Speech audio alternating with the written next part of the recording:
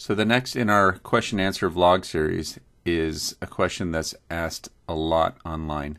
There are lots of different opinions. While we were at SHOT, we were fortunate to be able to interview 3 of the top barrel makers and got their opinions on, do I need to break in a new rifle barrel? So here are their responses. So one of the main reasons you want to break in a barrel, the benefits of that are simply the first few shots really have an opportunity to leave a lot of copper inside the barrel.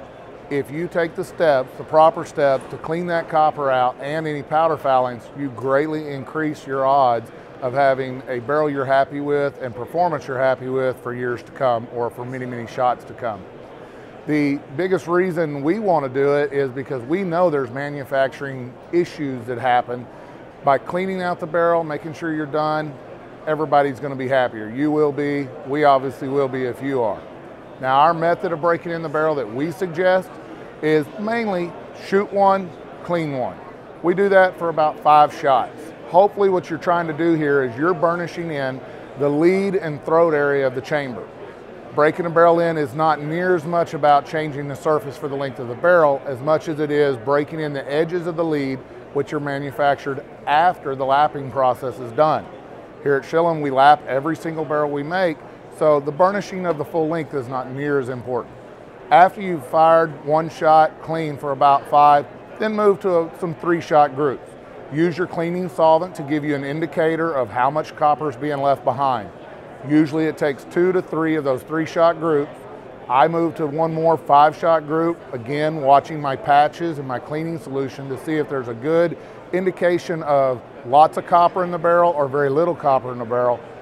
After that, 99 out of 100 times you can go to shoot the 20-shot strings if you want to. I just always recommend cleaning that barrel after you're done. My name is Wade Hull. I'm the president and owner of Shilen Rifles. If you'd like more information regarding our barrels or how to properly take care of a barrel, you can look at our FAQ at www.shilen.com. Thank you for your time. Hi, I'm Mike Hinrichs from Krieger Barrels. We make single-point cut rifled barrels in Richfield, Wisconsin. We've been asked to speak about break-in procedures for rifle barrels. A lot of people think there's no need for it. On a hand finish lapped barrel, there's really no need to break in the rifling of the barrel. However, the throat of the chamber area can require break-in. Some barrels break in much faster than others. Our recommended procedure is really just a basic starting point. You can, with stainless steel, it's a little bit quicker. Chromoly breaks in a little bit slower, a higher round count. With stainless steel, we recommend 5 to 10 shots of 1 shot and cleaning all the copper, powder, and carbon residue out between each shot. Watching the patches, seeing how it cleans up. If you're still getting a lot of copper out after 10 shots, do another 5 shots of 1 shot and clean. After that, you should be able to switch to a 2-shot group, 2 or 3 shots, and then clean. Do that twice, and then a 5-shot group and clean. Most stainless barrels are broken in much quicker than that.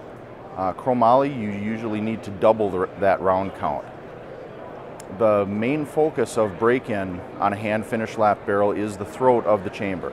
There will be machining marks from the chambering reamer that are perpendicular to the direction of bullet travel.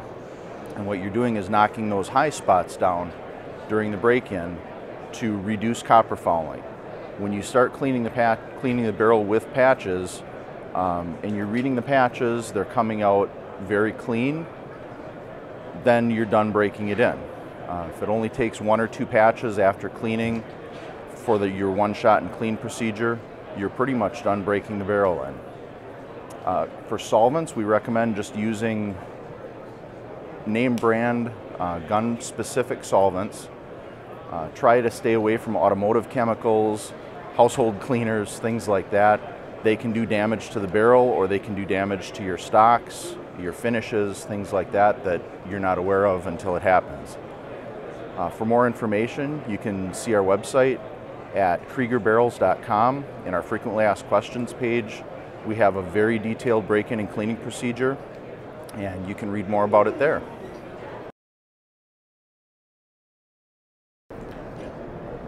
One of the most often questions that Lothar-Walther is asked is, do I need to break in the barrel? Do I need to break in the barrel through a shooting regimen? And the question is both yes and no. It depends on what gun you have.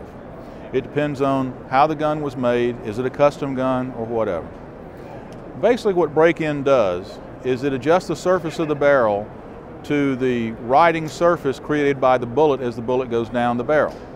And so whether the barrel needs to be broken in or not is basically going to be controlled by how the barrel was made, who did the chambering, what degree of finish was done, and things like that. So basically, on a custom gun, very little break-in is needed. It's not too bad to have some.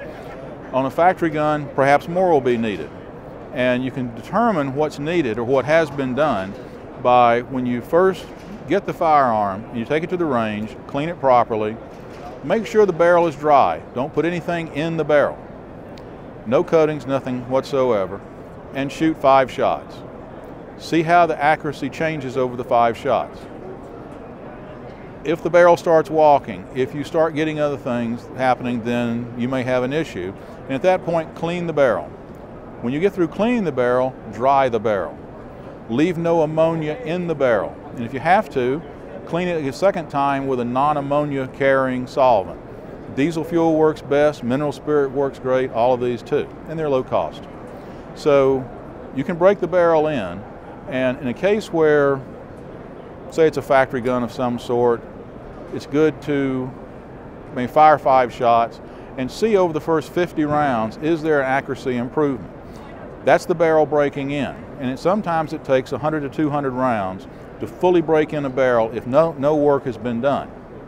So the point I'm trying to make is, if we're machining a barrel, we're going to hone the chamber. There's a honing process done to the chamber. It goes onto the shoulder, into the throat, and that creates a unified surface for the barrel. If we supply the barrel to the gunsmith, the barrel's already lapped at that point, but the chamber polishing is done by the gunsmith if he puts the chamber in it. So there's all sorts of combinations, but it's easy to test for. So as you shoot the weapon for the first time, look and see what it's doing, and you can shoot and clean, that's okay. Do not use an ammonia-bearing solvent during break-in, because if ammonia is left in the barrel, the breakdown of the ammonia can cause an acid to be formed that will eat into the barrel, and you can etch the surface of the inside of the barrel. That's very bad. So please don't use any ammonia-bearing solvent on your first shooting. Then start shooting it, shoot a few rounds, see what happens, and at that point the door will open. You'll know how much work you've got to do, if any. But if the gun has been made properly and everything is set forth at that point, there'll be very little change, and you'll break in over 200 rounds, and at that point the gun will be as accurate as it's probably going to be. But enjoy shooting, enjoy spending time at the range. It's very relaxing, and keep shooting. Thank you.